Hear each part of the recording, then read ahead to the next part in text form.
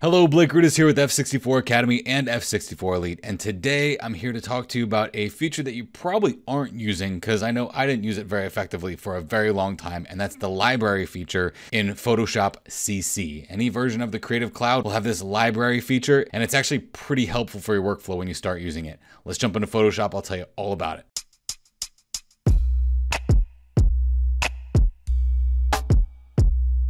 So in your Adobe photography plan, you get Lightroom and Photoshop, right? And that's typically the only two features that people use in their Adobe CC subscription are Lightroom and Photoshop. There's a lot of really awesome things that are also included in there if you dig a little bit to find them. And one of them is libraries. Now, basically what a library is it's a place where you can store things that you do in Photoshop, routine things that you pull up and call up. You can store in Photoshop in a way. It's really not stored in Photoshop, it's stored in your Creative Cloud account. We'll talk about that as we go through.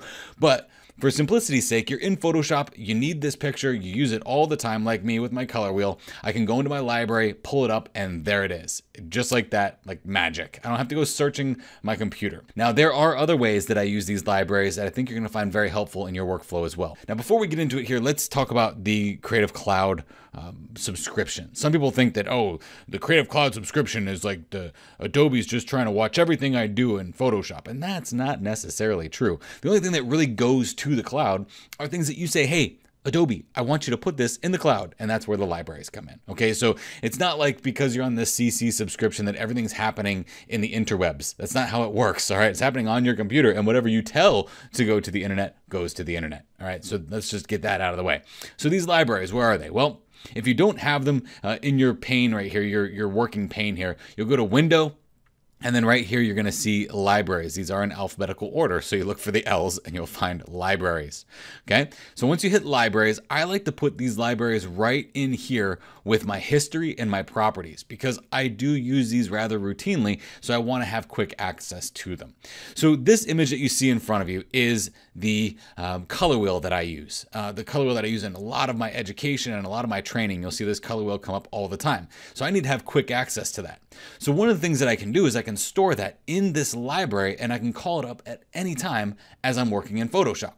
So let's just take a look at this here. In the libraries, I like to have this set from, instead of view by type, I have it set to view by group. Now, there's a couple ways you can add something to a library. I can drag this and just drop it right here, and it's going to add this layer right to this library. And you'll notice that it's titled exactly whatever I have the title on the layer here. So if this said layer 1, this would then say layer 1 in here. Okay, so it's not grouped right now. It's just kind of floating around in my library. But the cool thing about this is that, let's say I close it down and I want access to it again. I'm in my libraries, I double click it, and guess what? I've got access to it. Magically, it just opens up from the internet. And it's not really magic. It's going into your Adobe Creative Cloud account, and the 20 gigs of data that you're using this is basically where this is stored, is in that 20 gigs of data. But the really great thing about this is that if you have this set up by view by group, you can make a new library here. And this library, I'll call this images. Okay. So once I have this called images, I can either drag this and drop that into that library, or I can right click it and I can say add to group, and then I'll change it to images. Okay, so that's one way that I use these. So what you'll see here is, and we see video helpers, a lot of the YouTube things that I do, the thumbnails that I do on YouTube, well, I've got a cheat sheet for that. I just double click this and look, everything that is in this thing that says template for videos is changeable. So a lot of times when you see the thumbnails that I use on YouTube or on F64 Academy, I'm using stuff that's stored in my Creative Cloud, so I can just double click it. I don't have to remake it every single time. And that's the beauty of these things. They're quick access call to action types of things. One other way that you can use that is if you were to, let's say we're working on this image and I want to add my watermark to it. Well, if I double click right here, I can open up my watermark, and then I can just drag this and drop this right onto this document, and look at that. I've got my watermark easily accessible and right there in my library, so I can put that wherever I want. So if you do have a watermark that you apply to images, this is a great place to put it, is in your library so that you always know where it is. Okay. Another way that I use these libraries is, let's look at this photo. So a lot of times we do a lot of work here in Photoshop, right? Everything that you see here are adjustment layers that are making this happen. These are all adjustment layers that I've created from the Zone System Express 6. Okay. So with all these adjustment layers here, if I wanted to use these adjustment layers on another image, I know that if I open up another image, I could always come in here and just drag all of these layers, grab all of them and drop them onto this image. And because they're adjustment layers with no masks, essentially what I have here are the exact same settings that I did on the other image on this image. But let's say you don't have this image pulled up in Photoshop. One thing that you can do to set yourself up for success is you can create a group of even adjustment layers.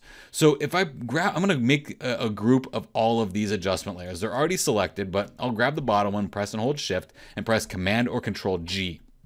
And then I'm going to call this Good ADJ Settings. Okay. And then maybe landscape here, or I'll put it in the front, or I'll just put LS for landscape. Okay. So now I can drag this whole folder and bring it up into my library. Now I'm not bringing the image into my library, and the reason I don't bring the image into my library is I've only got 20 gigs of data. So if I bring a 5 gigabyte PSD file and I put it into this library, guess what? I've just used 5 gigs of my 20 gigs, or 25% of my storage, for these good settings. So instead, I can just grab the group of adjustment layers and pull them into my library. Now, I do have to reiterate here that none of these adjustment layers had any masks on them, and that's a really important thing to understand. None of them have any masks on them, because if they have masks on them, that's now pixel data that's recorded from the image before. Okay, so let's say I don't have this open anymore. Okay, this image is not open. I'm like, you know what? When I was in Yosemite, I had that really good landscape setting that I made, and I put it in my library. I want to put all of those settings right there onto this photo. All I got to do is come over here into my library, double click this. It's not going to look like anything, because adjustment layers, they only work if they have data underneath them to adjust. Okay, so now I can grab these adjustment layer settings and just drag them over to this image, and look at that. They're magically there. Now, because they're adjustment layers, if I ever needed to adjust any of these further, I could do that. I've got all the layers that I need here. So if you know that there's like 5 or 6 adjustment layers that you use all the time on your photos, put them into a group, just those adjustment layers, put them into your library, and then you can access them at any time. So you might be thinking, well, Blake, I could have just created a LUT for that. True, but when you create a LUT for those adjustment layers, what happens?